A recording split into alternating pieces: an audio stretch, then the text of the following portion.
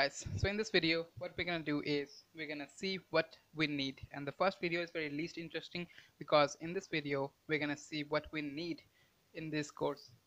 So thankfully there's only two things we need. The first thing is a text editor, and the second thing is a local web server, so you will get a local environment where you can write your code and run your code.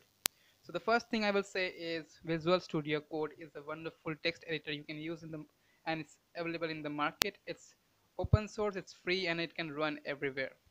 So you can see it shows the website is code.visualstudio.com, or even you can just Google it like Visual Studio Code download and it will just pop up this page.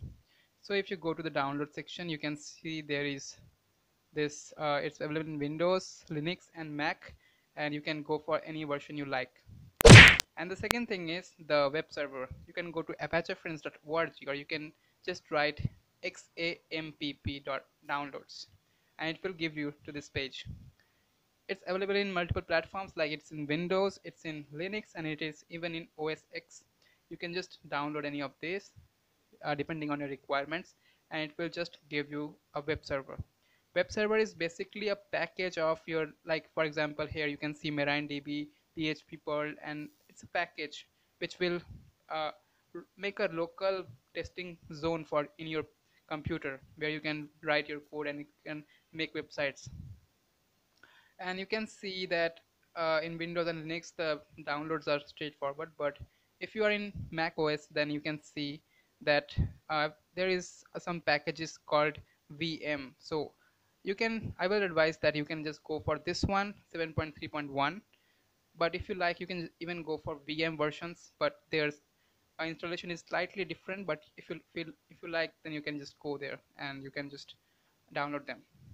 So there are some alternatives you can use, like if you do not like Visual Studio Code, then you can even go for Sublime Text.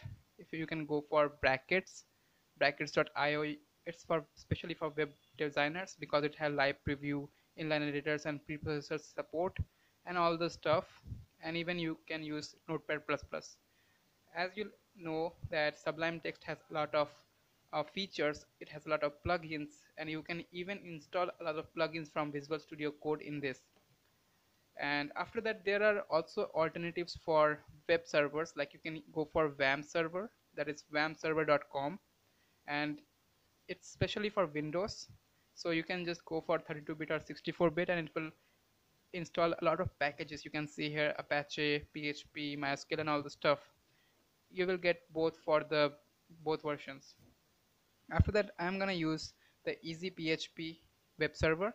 You can go for the easyphp.org and it will just pop up with these features. You can go through the site and you can see what it is. So for this course I'm gonna use EasyPHP and Sublime Text, and if you like you can go for any other text editor you like you can go for the Atom text editor, or you can go for any other web server you like.